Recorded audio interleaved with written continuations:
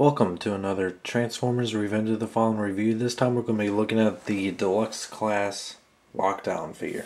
Now this figure was first announced, I believe, at BotCon. I'm not sure, but it was met to some surprise because the character of Lockdown was originally in in Animated, who was a very popular character, and a lot of people were pleased to see him brought back for Revenge of the Fallen. And it is a nice movie adaptation of the character himself. I'll do a little comparison here in a little bit, but it has a lot of spikes on it. It rolls pretty decently, even though sometimes the back wheels don't really like to roll along with it. Maybe it's just mine. It has the purple Decepticon logo right there. And it really doesn't have anything else about it.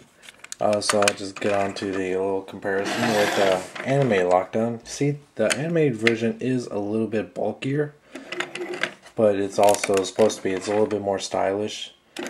I mean, it has a lot more curves to it, while this one looks more like a modified real hot rod car. And you can see that it's definitely very close to it as far as likeliness go.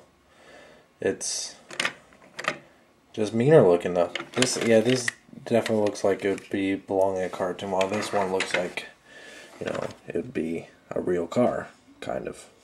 Except I've never seen a car quite like that. But that's beside the point. It is a real nasty looking car, and you know, nothing too special about it. Doesn't do anything cool, no pop-up guns or anything, but it doesn't need that. It just relies on its meanness. So yeah, very nice looking vehicle. To start your transformation of Lockdown to vehicle mode, just take the vehicle. First take the engine off, which will become one of his guns. Take the back wheels here and flip them down.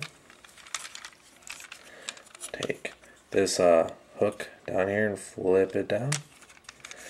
Detach the sides here, and then kind of just pull them away as much as you can.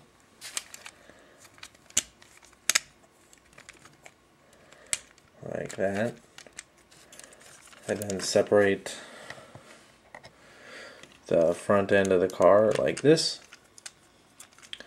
And then you can take the front end of the car and, before you do that, push this up and flip this all the way down. You start to see the torso here.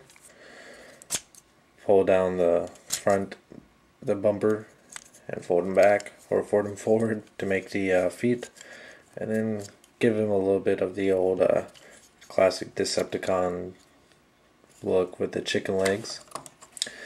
Fold, and then fold the wheels back, and then take the arms, pop them out.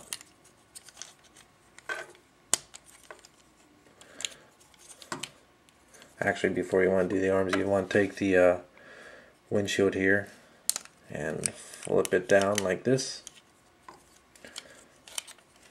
Detach the arms from the doors here.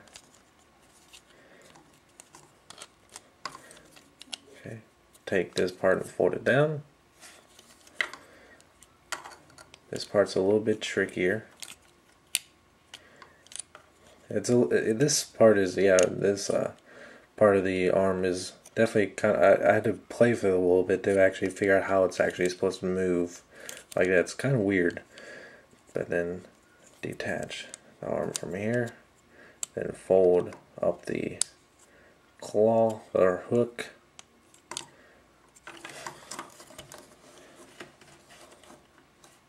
And then one of the coolest parts is transformation of the head. You just pull it up, and then it reveals a really neat double neck joint thing that's really cool. And there's Lockdown in robot mode. One of the first things you notice about Lockdown in his vehicle mode, in his robot mode, is that he is unusually large for a deluxe class figure. Just as with his animated counterpart, which I have right here. The ROTF lockdown is just a little bit taller, but not by much. As the regular deluxe, it usually only goes to about his waist here. So that's he's more than a bargain for the price he is.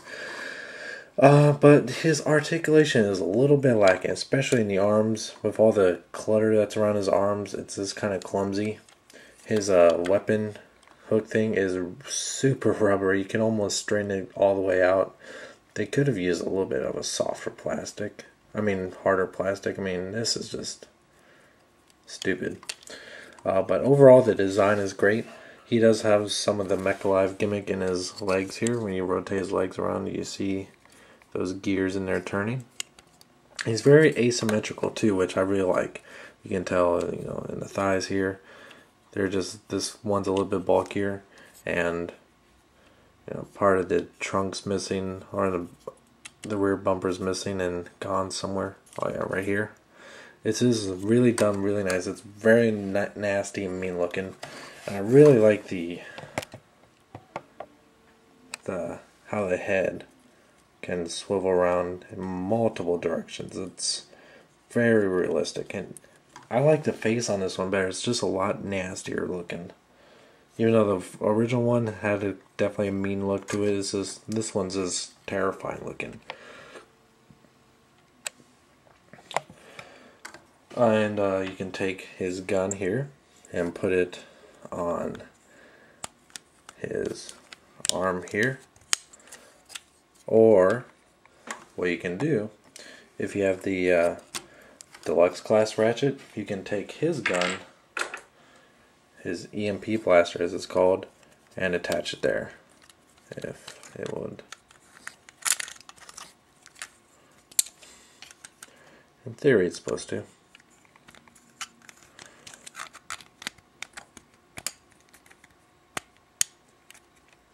There you go. So yeah, it does fit on his arm. It is a very good homage to the animated characters, Ratchet and Lockdown, who actually could use the same weapon that came with Lockdown, but it's kind of reversed on this case.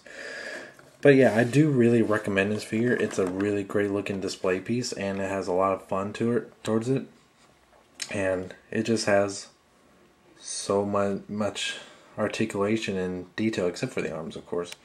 But it's just very nasty looking, mean, just as any Decepticon should, and it has an animated movie. Even G1 fans, I think, would really enjoy this one.